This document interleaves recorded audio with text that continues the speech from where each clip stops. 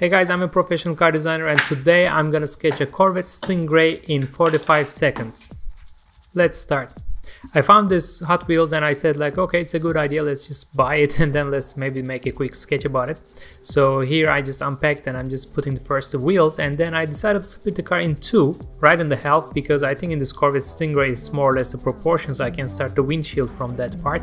After I added the front shoulders and a little bit of curvy lines, I just keep on doing with the roof line and the back of the car, but I'm not so happy with this roof line, so I just decided to make it a little bit stronger. And then of course putting the door lines, because we have only like a bit more than 10 seconds left, and I put the air outlets and then just putting some lines, a little bit refining them a bit more.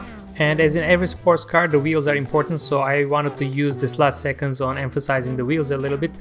And here it is. What do you think? Let me know your thoughts on the comments, and also which car would you like me to sketch next?